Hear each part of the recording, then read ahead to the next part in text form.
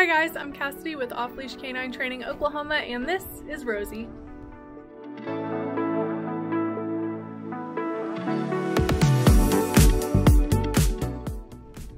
Rosie is a 7-month-old pug, and she is here to complete our 2-week board and train program.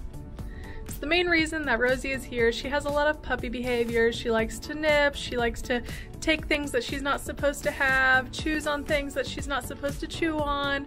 She likes to dart out of doors and gates. She jumps on people, she pulls on the leash. Lots of typical puppy behavior. So we're going to be working on all of that over the next 2 weeks. Let's go ahead and see what Rosie looks like before training.